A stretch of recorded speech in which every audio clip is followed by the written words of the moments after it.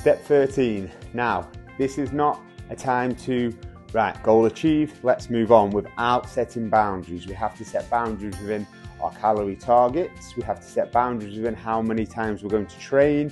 We have to set boundaries of how many steps we're going to do. And we have to set some simple standards so that we can keep the good habits that we've had and use them to maintain.